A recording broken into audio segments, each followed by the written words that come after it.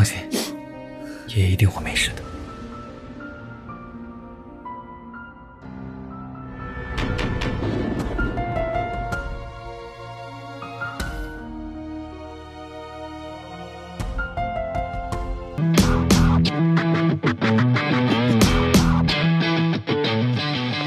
璇儿，你来了。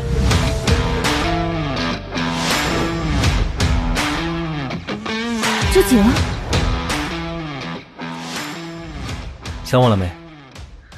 璇儿，我刚下飞机就立马赶了过来，就怕你等着急了。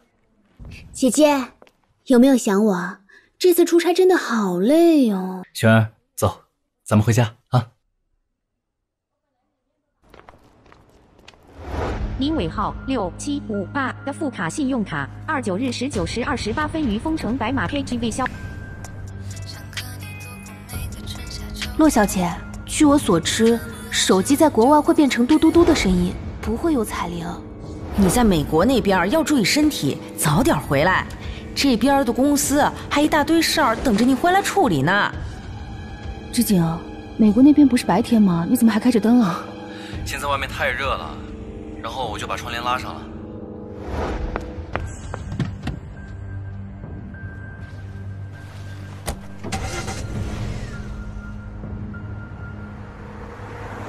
璇儿，晚上想去吃点什么？你把你从美国飞沪城的机票给我吧，我拿去公司报销。这个还用麻烦你吗？回头我让公司财务报销一下就好了。可我想看看你的机票。哎，我给你找一下啊。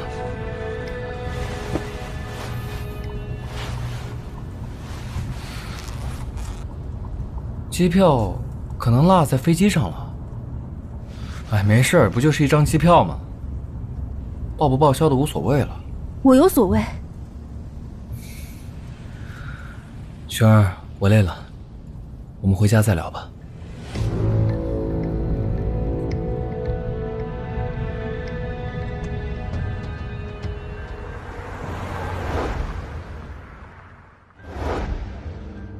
璇儿，你听我解释啊。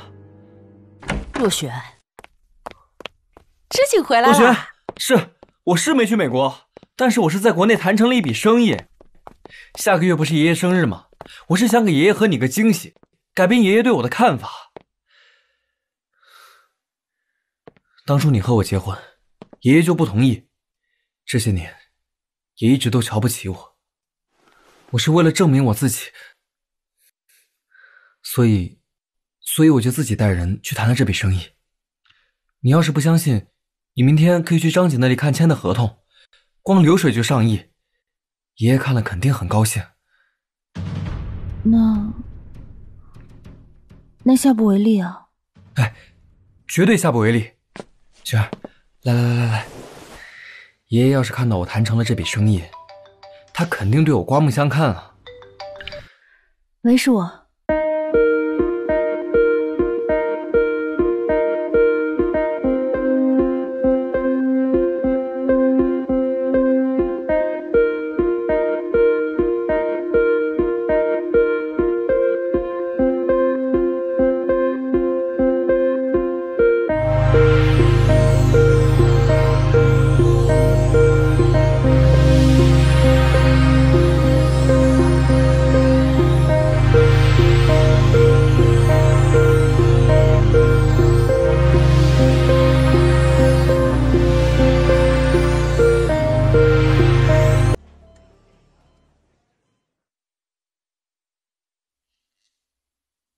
璇儿，这个时候你要好好保存体力。手术成功后，爷爷需要照顾，我们得坚持到爷爷康复。放心，爷爷一定会没事的。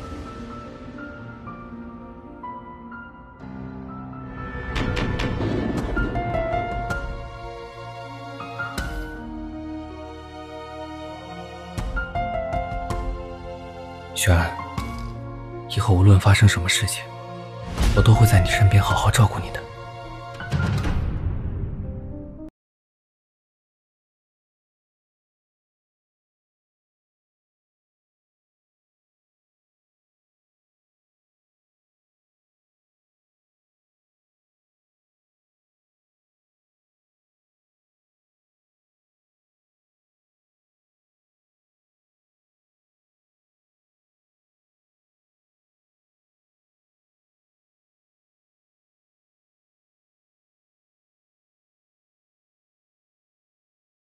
我们做的那个生意怎么回事？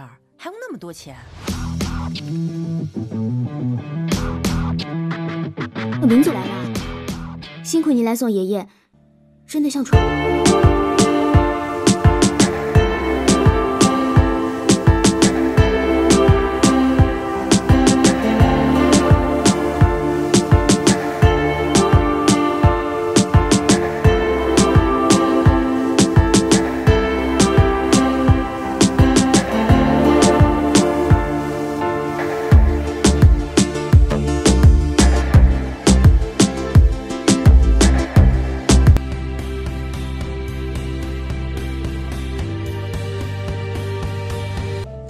多的最后再退，我是不想看你来回折腾。反正不管花多少钱，都要把爷爷治好，啊！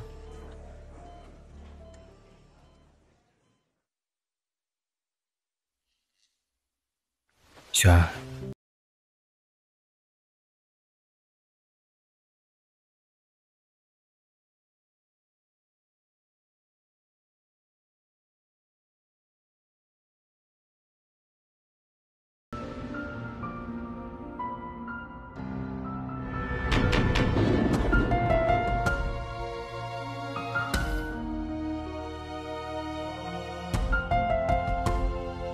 雪儿，以后无论发生什么事情，我都会在你身边好好照顾你的。